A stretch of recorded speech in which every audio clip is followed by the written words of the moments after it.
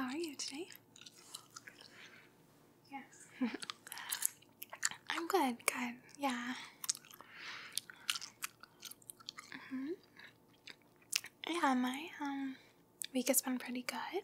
I just got back from a little trip that I took out of town.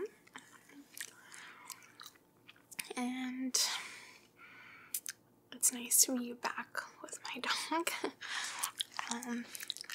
But I think he enjoyed spending time with the sitter more because he gets to play with all of his dog friends and he loves other dogs. He's still a puppy, so that makes me a little sad because I want him to enjoy his time with me, but that's okay. I'd rather him be happy while he's away. And yeah. But yeah, I've just been kind of hanging out with him. I took him to the park last night and on a walk.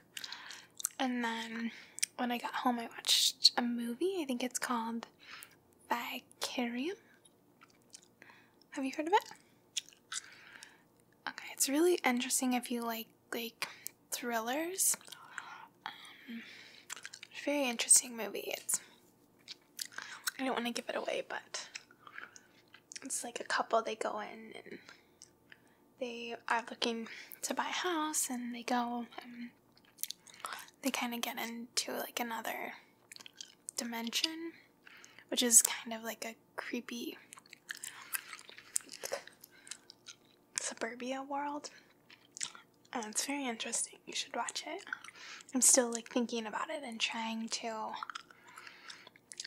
understand what was happening in that, you know?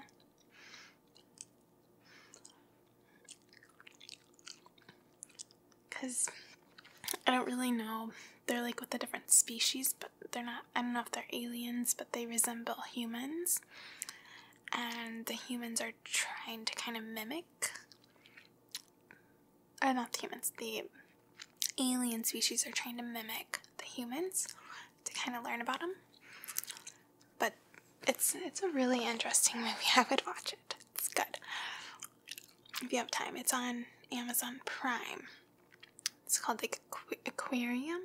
Let me see how to spell it.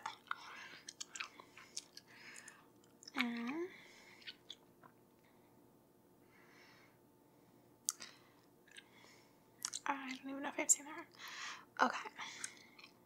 Oh, Vivarium, not Vivarium.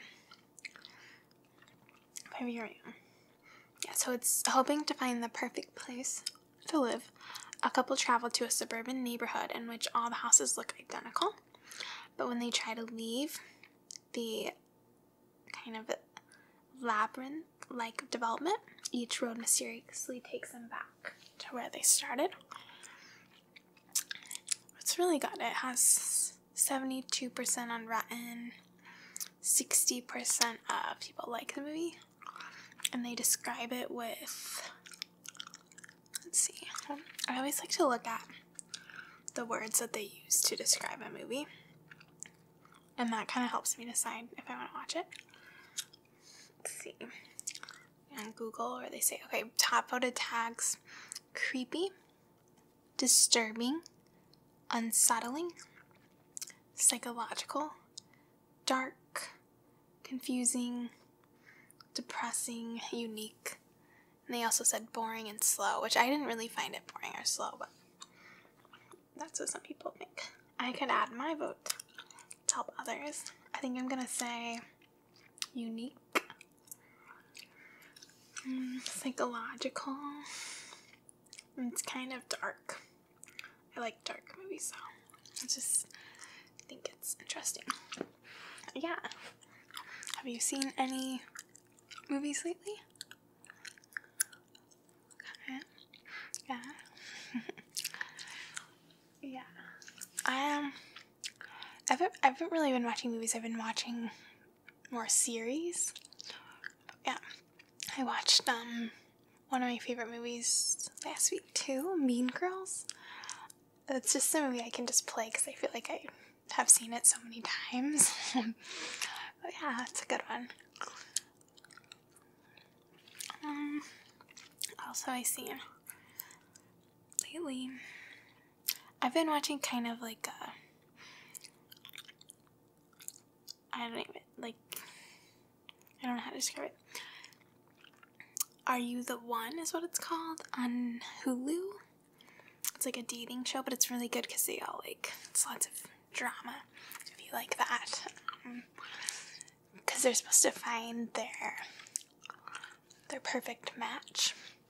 And there's 10 guys and 10 girls, and they have to find their perfect match. And then if they all find their perfect match 10 out of 10, they get $1 million at the end that they split between the 20 of them. And so each episode, they'll send a couple into like the truth booth, and it'll reveal if they're a perfect match or not a perfect match. So if they are a perfect match, then that's one couple that's out of the house and they get to go to the honeymoon suite. But if they're not, then they go back in the house and they have to find their perfect match. And then at the end of the episode, they will either have a guy or a girl choose, the guys or the girls choose, and they'll choose a person that they think is their perfect match. And then at the end of the episode, they light up the beams to tell you how many perfect matches there are. And so they want to get 10 out of 10. I think on the episode I'm at, they've gotten 3 out of 10, and it's episode 6, so they only have 4 more tries to do it. So we'll see if they get it. It's just kind of one of those shows that you can put on in the background while you're working. For me, at least, kind of like Seinfeld is also one of those. But yeah, just been kind of doing that. But yeah, if you want to watch Vivarium, watch that. It's really good. Let me spell that for you. I forgot how to spell it. It is, let's see, Vivarium.